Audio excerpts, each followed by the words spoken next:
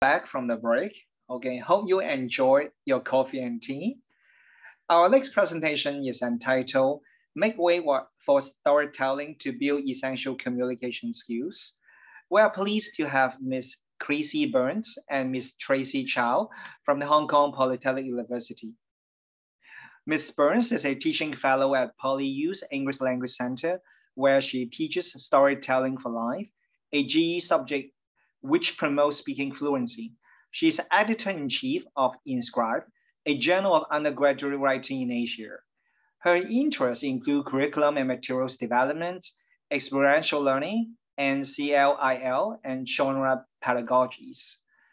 Ms. Chow is a student at the Hong Kong Polytechnic University, majoring in English and applied linguistics. Her interests include cultural studies and sociolinguistics.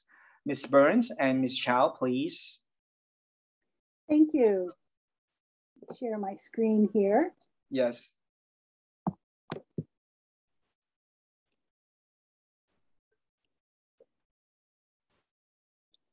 All right. Thank you, and thanks everyone for being here. I'm Chrissy, here along with Tracy, and we're happy to be here from the PolyU. So when thinking about skills that will help our students to flourish in an uncertain future, communication is crucial, isn't it? Indeed, PolyU's mission includes nurturing effective communicators. So we'll be sharing about a storytelling subject that aligns with that goal. And we're hoping to spark some ideas, some food for thought about the role of storytelling in tertiary education. So first, I'll share about what I noticed in my classroom about communication. And then we'll discuss the power of storytelling and the subject I developed, which aims to boost students' communication skills, speaking fluency, and confidence. And then Tracy, who was my student back in semester 1 of this year, will share a bit about her storytelling journey. So for me, I came to Hong Kong after teaching in Korea at a university there for 5 years. I noticed a big difference in the classroom. There was a distinct lack of interaction with and among the students. I think, you know, we've all had these silent classrooms and the dead air. And I really started to wonder and think about the reasons for that. And we know many of them, right? Students entering tertiary education typically lack the experience and opportunity to speak spontaneously and communicate their ideas in English. They've been focused on passing the high stakes university entrance exam, which no doubt has negative effects on their speaking proficiency, confidence, and their interest in English, to be quite frank. But there's a bit of a paradox there. You know, students are tasked with making this sudden change. In the classroom, we encourage the use of English. In fact, our university policy mandates the use of English. So there's a disconnect somehow between reality and expectation is what I've found. So a speaking presentation, students can achieve this, but it's often, aided by things like reading from a PPT slide, reading from a script, or reciting something from memory. So they are certainly able to present effectively in one regard, but there's the aspect of authentic and spontaneous communication that seems to be missing there. And I think that this lack, really hinders their overall learning at university. It hinders their social development. It's hard to make friends with your peers if you're not talking with them in class. And even their future job prospects can be diminished. So looking at communication through the lens of willingness to communicate helps shed some light on both the problem and the solution. So this phenomenon of willingness to communicate is the result of an interaction of complex psychological processes that prepare learners to choose their second language for authentic communication. I guess over 30 factors can influence this behavior. So just briefly, down at layer 6, we have the broadest influences, such as social context and learner personality operating in the background. At layers 4 and 5, factors such as perceived language competence, anxiety, and motivation come into play.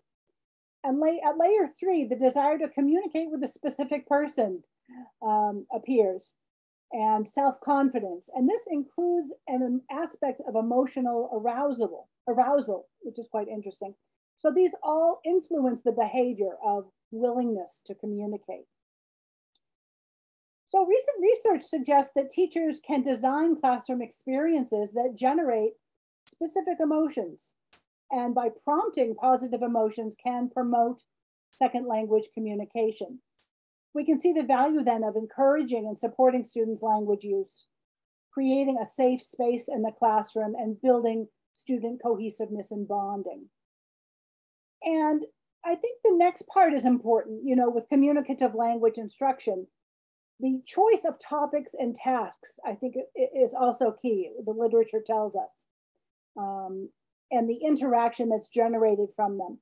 These all become positive influences on students' willingness to communicate. So in these ways, speaking can be encouraged, prompted, practiced, and from that, fluency and confidence can develop, and finally, the ability to communicate spontaneously. So let's move on to storytelling. It's a natural, universal, ubiquitous form of communication since the dawn of civilization. Storytellers have been instrumental in preserving and sharing cultural values, teaching life lessons, influencing others. A compelling story engages the listener, draws them in, and communicates in a deeply powerful way. Of course, we do it every day, from idle gossip, sharing our stories with friends, sharing our stories on social media and the like. A storyteller uses their voice, body, and interactions with the audience to deliver a powerful message. So we can see it's more than language, isn't it? You don't need a high DSE English score or high IELTS English score to be a powerful storyteller, to be a powerful communicator. And of course, businesses understand this power. Steve Jobs and Jack Ma come to mind of examples of leaders who have specifically used the power of storytelling to connect with the audience and influence our feelings and attitudes towards their products and services. And universities have embraced storytelling. That man there in the lower left is Marshall Gans, a professor at Harvard Business School, who teaches a course on public narrative. He developed a storytelling model, and he was hired by a young US senator many years ago to train his grassroots supporters to connect with people, telling his story door to door. And leading to Barack Obama, become our 44th president. It seems like a lifetime ago. It certainly is. So even in academia, there's research going on in diverse fields, research involving storytelling, diverse fields such as business and marketing, travel, law, nursing, and of course, education, just to name a few. So I'll share now about a bit about the general education subject I developed. It's a humanities-based subject. The basic aims are for students to learn about storytelling, stories and storytelling, develop speaking skills, adapt their communication techniques to different situations, purposes, audiences, give feedback on stories and receive feedback, and communicate effectively about their experiences. In designing the course, I used the teaching and learning cycle and adapted the genre approach to writing instruction to storytelling. So setting the context of storytelling is set with quite enjoyable activities, watching storytelling videos from YouTube and previous students. Over the course of the semester, we watch about 15 storytelling videos. We have explicit instruction of the principles of storytelling and effective stories. So these are then used to deconstruct, analyze, and discuss the stories and videos, right, in the field of deconstruction. And then the student story creation, and they're telling personal stories about their personal lives in this class. This is scaffolded in the joint construction phase, starting with, shorter guided stories to longer and longer stories. It's aided by peer and teacher feedback. Experiential learning finally is applied, and also the concept is taught to the students so they understand what's going on. So they tell stories, they reflect on their experience, reflect on the feedback they've gotten from others, think about how they can improve, and then apply this to their next storytelling. This process happens over 13 weeks. Students tell stories each week with a storytelling challenge. I'll share a little bit more about our curriculum and some of our topics and tasks. We start by looking at the universality of stories through ancient myths and cultural stories, such as the story of the zodiac animals. Looking at concepts like archetypes and the hero's journey adds depth to students' appreciation and understanding of stories and its value in our culture, in society. And then we teach several story structure models, such as the classic story arc. We teach voice and delivery techniques. This is Amy Cuddy with the power pose. We watch videos of storytelling masters, such as Trevor Noah, and even our own local legend, Vivek Mahbubani, is quite a storyteller. The students, of course, enjoy watching him. So we learn about storytelling and we're inspired by these masters. As I mentioned, students share stories every week through a storytelling challenge of some sort, and adapt. And there are some activities which focus on different contexts, different situations. For example, there's a mock job interview activity that's quite popular. For the assessments, the students tell their stories first live, face-to-face, or depending on the mode of instruction, is a live oral storytelling. Second one, in a digital story. They can take a video of themselves telling a story or create a more traditional digital story. And a self-evaluation, that's part of the reflective aspect. And finally, students produce a reflective essay which documents their own learning progression. The last picture there is one of the students from the first cohort who brought in the guitar. He thought it would be a great hook for his story, and it certainly was. So now I'm going to pass on to Tracy, who's going to share a little bit more about her experience in my class and her storytelling journey. Tracy. Hello, everyone. So actually, when I first enrolled in this class, I thought I can play with my creativity. I got to create a story that is fictional, that is imaginative. But then, when in the first class, Chrissy told us that we need to tell our very own personal stories. So at that time, I thought my first reaction is that I thought my life is very mundane and there is nothing to share. So, but I still need to get over with this course. So I decided to search up on the internet, go to Reddit, combine a little bit story from this and that, and so as my own. This is the strategy I used to make my story more engaging and the context more dramatic in the practice for that Chrissy told us to do. So I thought I can use this strategy as well in my assessment one, but then I thought I can get a good grade, but at the end I didn't. I kind of the grade's not that satisfying, especially when you're English major. You do have a standard for that, but I did not. So at that time, I still don't know what my problem is. But then after that assessment one that requires to share our own story, we get a lesson to consolidate what we have done in the assessment one. So that lesson, we get to pair up with different classmates and share to each other about what we have teached on that assessment. I got paired with Ocean. He shared his story about how he accepts himself as a short person, that he is above the average. but he still learned to accept this identity. So at that time, he told me to like give him some feedback, how I thought about his stories. I just sat there looking at his face and like cannot say anything because I was thinking all his words and thoughts and expressions are so effortlessly intriguing. He didn't use any difficult word to embellish to make his stories or contents a dramatic one, or just simple words. So it was at that time I started to reflect on what happened to my approach in telling stories. So actually, after assessment 1, there's only few weeks before assessment 2 come. So it was the first time I really looked into the feedback. And I found out that what's my problem is.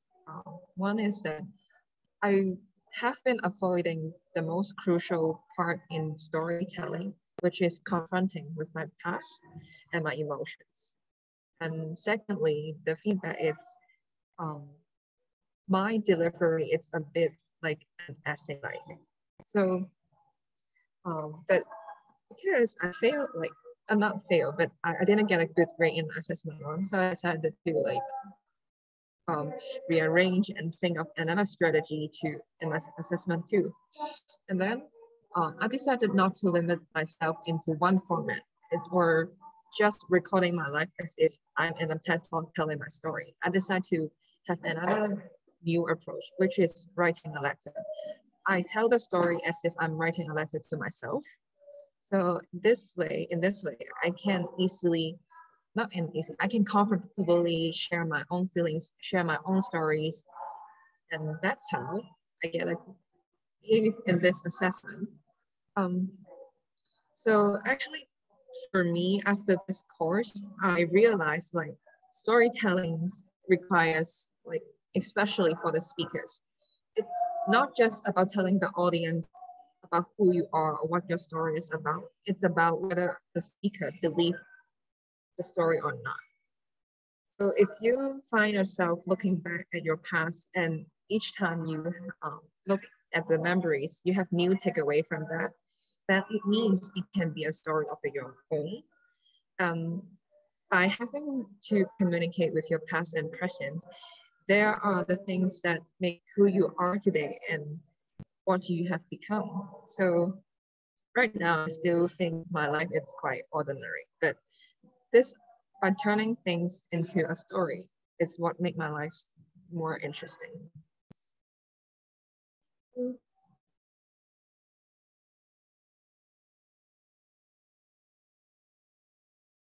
You mute yourself, Chrissy. Thank you. Thank you, Tracy. I was really moved by the reflective essay that she wrote in the class, where she declared herself to be a more authentic communicator and reported her increase in confidence. Thank you so much, Tracy. So I think we're ready for any questions that you all might have. We're happy to entertain them. Okay. Thank you, Ms. Burns and Ms. Chow. Okay, will there be any question for our presenters? You can leave the question in the chat box or just raise it. Can I start, please? I don't want to take all the time, but I do have a question. Yes, yes, please. For Chrissy and Tracy. This morning on the way to work, I was on a social platform, and I came across this article about AI and storytelling. Then I decided to check out the stories that the AI produced, and I was truly quite impressed. I mean, it's scary how engaging those stories were. So I wanted to get your view on the future of storytelling. Where are we moving with all this? I don't know, have you thought about AI and storytelling? Have one of the people who was sharing about the experience in that chat was saying, but you know, this is what our students may be using these days to create these stories and then submit them to us. So what does this all AI storytelling what are the implications for us as language teachers, but also in general? What is the future of storytelling? Wow. Interestingly enough, PolyU has developed a new subject for the first year students. Every student will be taking some kind of course on AI. I don't know exactly what it is, but I can see PolyU already, embracing that that new phenomenon. I think a couple issues are raised. First of all, it seems in our society everything is becoming data, and you can, even going back, other scholars have looked at stories and found patterns, and there are different ways of storytelling that can be quantified. There's also the human element, which I like to stress in our class, because I feel like it's more, it's really kind of the natural aspect of storytelling. And as students sit in a lecture with 100 other students, they don't really get that personal interaction. So I find that interesting. The last class of the semester is about modern storytelling, where we kind of are peeking into the future. And some of the things we have some of the activities students do are posting reviews of their experiences in restaurants online. So they're using, social media as a way to express themselves and their stories. And we talk about how, your story becomes your identity, your brand, of course, in the workplace. So that's a huge question, Svetlana. I'm not quite sure what the far future holds, but it's certainly an interesting and relevant one for students and all of us. Yeah, I'm sorry for raising that question in a way, but I know there is no quite an answer yet. But it's just something that I would like to personally continue thinking about, I think, and keeping an eye on, and see how that could be integrated into our teaching, because obviously it's there to stay, and AI storytelling is likely to become part of our lives as well. So very keen to explore and see where we're going to be moving with this. Thank you, Chrissy, so much, and Tracy, for your really engaging story about storytelling. Thank you. I don't know if there are other questions, but I'll pass this back to Piers now. Thanks. Can I ask a question of Tracy? Tracy Sure. is actually a student of mine who took in semester 2 a course on screenwriting. So Tracy, what kind of learning interaction did you experience between taking Chrissy's storytelling course in Sem 1 and the screenwriting course in semester 2? I guess was there any connection? Did you see connections between the different courses? It does. I think there's two connections. One is about, because in Chrissy lesson, we get a lot of chance to talk to our classmates. We get to pair, mix and match a lot of time. So I guess it's about able to sharing your story, like even any story, to others. Because sometimes when you have a story, you just want to keep it to yourself. So like this, like from the semester 1 course to your course, I become more comfortable in telling others what is happening in my story. And the second thing will be, it's integrating my own personal life into my screenplay. So sometimes it's just, it can be totally imaginative, but at some elements, at some points, it's actually my deepest emotions. Yeah, it's interesting. There's a stereotype about everyone's first screenplay is autobiographical. I don't know to what extent that's true of you, but great, thanks.